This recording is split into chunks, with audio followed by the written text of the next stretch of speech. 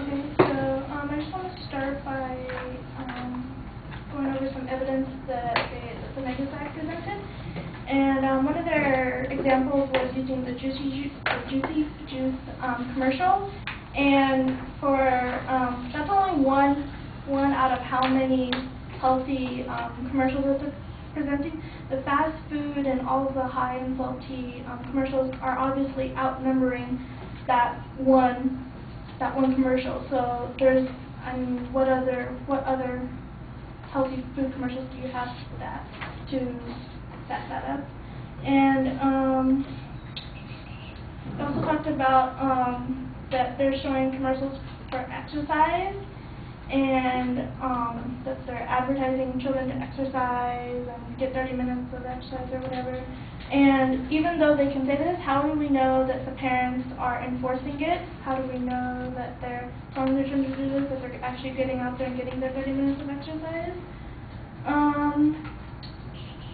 And then you also talked about our statistics with our countries, and you said that we stated a percentage of the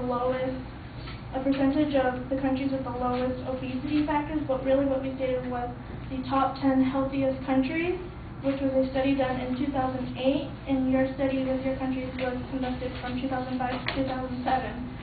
So our top 10 healthy countries is obviously more recent, so our evidence backing the healthiest countries is more relevant to what we were discussing. And just to back up a little bit about what my partner said about the mind of advertising towards children, the IOM, which is the Institute of Medicine, says that they market intentionally target children who are too young to distinguish advertising from the truth, and induces them to eat high-calorie, low-nutrient, but for them, it's highly profitable junk food.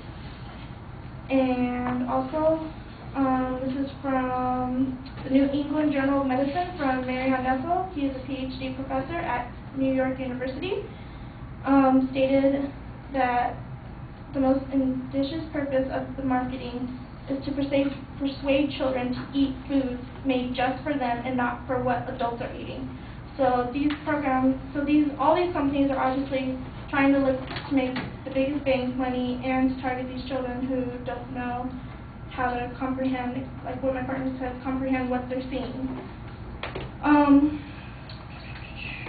Another campaign that he also stated was that they're campaigning,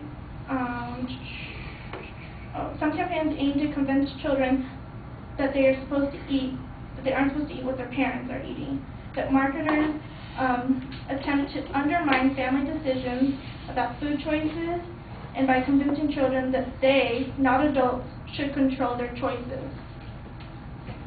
And just to go along to back up our policy is that if they did a study too, that if from the Journal of Law and Economics in November of 2008, saying that if we do enforce some kind of policy, that it would show that it would result in an 18% decrease in childhood obesity, and children would not be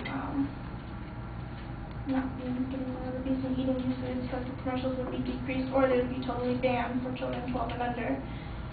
And one other thing I wanted to state was talking about how parents should control what their children are watching. So just to conclude on that is that if the parents aren't home, how do they know that what their children are watching is right? It's not, that's being filtered. So, I mean, there does need to be a policy to ban these advertisements so parents feel safe knowing leaving their children at home that they're watching, they can watch an educational program with healthy commercials and not being filtered by unhealthy, salty, fattening food commercials.